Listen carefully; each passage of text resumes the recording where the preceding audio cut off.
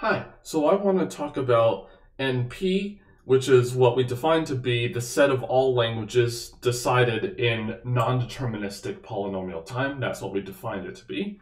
But we also talked about these verifiers last time, which are these machines that will not only take an input W, but also a certificate, which is essentially like the proof or like some helper string to figure out whether that input W is in the language or not. So I'm going to call that language NP star, and I claim that these two sets are the same. So that means that if I have a polynomial time non-deterministic machine, then I can construct a equivalent verifier for a particular language that I'm interested in, and vice versa. So we're going to show that these two sets are the same. These sets of languages are the same. So NP equals NP star. So the tried and tested way is to show that one is a subset of the other. So let's do the first direction, which says that if I have a language that is decided by a non-deterministic polytime machine, then I can make a verifier for the same language. So, the translation here, we're going to be given a polytime non-deterministic Turing machine, and what we want is to convert to a polytime verifier.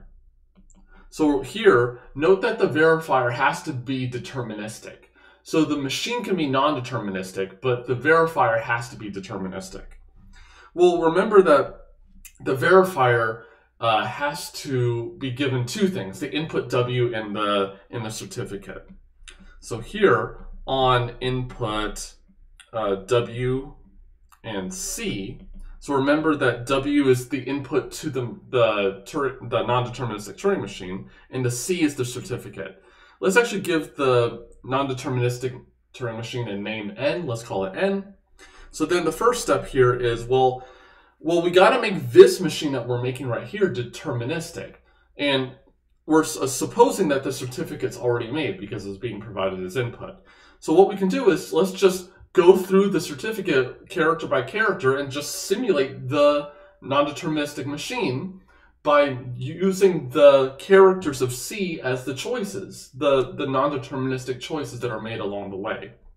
So let's simulate this machine N on W, picking the choices that are made based off of C, off the characters of C. So like the character C1, the first character of C, that could encode the actual first transition that is made, and then the second character is the second choice of transition that is made, etc.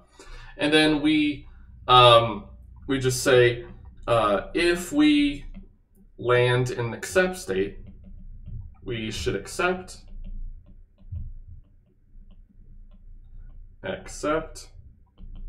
otherwise reject.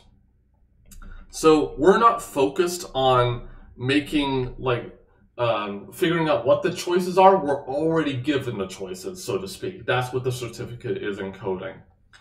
The certificate could encode other things, but here we're purposely making it so that the certificate is encoding the actual transitions, choices that are made in the non-deterministic machine. So then now for the other direction, which says that NP star is a subset of NP. So the translation here is that we're given a polytime verifier. And what do we want out of this thing? Well, we want to actually get the non-deterministic Turing machine. So we want a polytime non-deterministic machine. Let's call it N. And actually, let's call the verifier, let's say V for verifier. Well, the thing is, we want to produce this machine which doesn't have a certificate. It's only given a single input, no certificate. And the only thing that we have to figure out whether that string is in the language that we're interested in or not is this verifier right here. So that means we got to make a certificate. But that's okay, because we have non-determinism in our hands right here. So let's just guess the certificate and just let the non-determinism actually make the certificate for us. We got to be a little bit careful because we got to make sure that the certificate size is at most a polynomial in the input size.